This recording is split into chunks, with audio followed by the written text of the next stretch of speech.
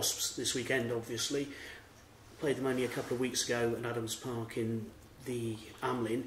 Does the change of venue just sort of help make this feel a different game in terms of not playing the opposition again so soon afterwards? I hope not, because we're still hurting from that performance, quite frankly. I think we saw a certain amount of sort of come back from that against Bath, but really it certainly hasn't gone away from me, and I know a lot of the players are hurting from that performance. So regardless of where we play them, it's about our performance levels and making sure this week we do turn up. You've said before, after defeats you've been really unhappy about, that you want them to stick in the players' minds. Long memories, the Saracens game in particular. Wasps, presumably the start in that game, another one of those? Well, absolutely, and that's what I've been alluding to. That we did have a reaction against Bath, maybe an overreaction in some cases, and that's where we've got to be smart. But that feeling of disappointment and anger in terms of that performance against Wasps has not gone away.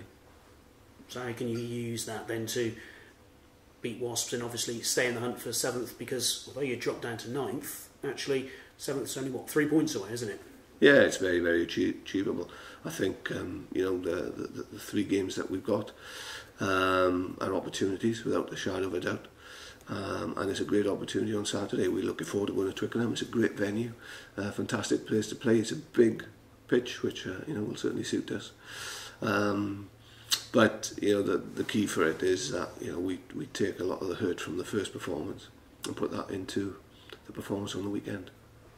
And how big is the Twickenham factor? Because this is the first time that Gloucester have played a Premiership match at Twickenham.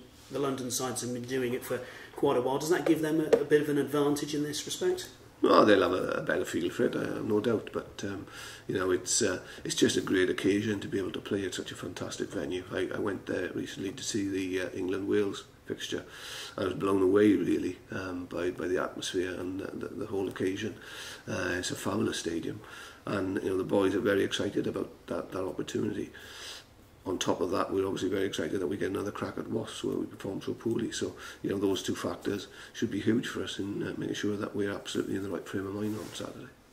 And do you have to do anything special to make sure that the players cope with the Twickenham experience, or is it just another game?